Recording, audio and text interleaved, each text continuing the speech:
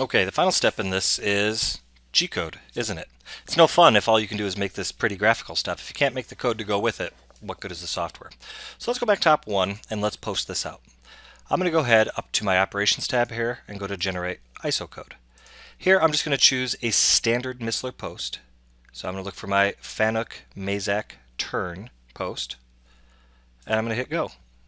Here it's going to post out op1, and as you can see, here's all the G-code for this.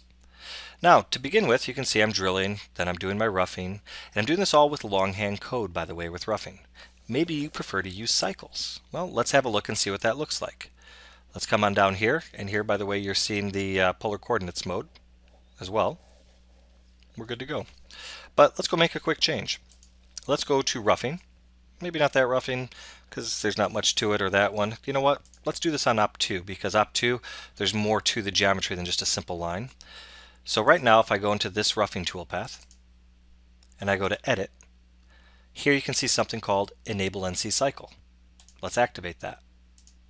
Again, as the programmer, you're always in control. You get to choose when you want to use a cycle, when you want to use longhand code. So now, go to Operations again, Generate ISO, Fanuc Mazak turn. This is EIA mode, of course. We validate, and here you can see the cycle beginning. Now, sometimes we have to tweak cycles depending on the machine and how the cycles have been defined, but that's the easy part. What this is showing you is that it's all there. It's ready to go, ready to drive your Mazak Quick Turn Center.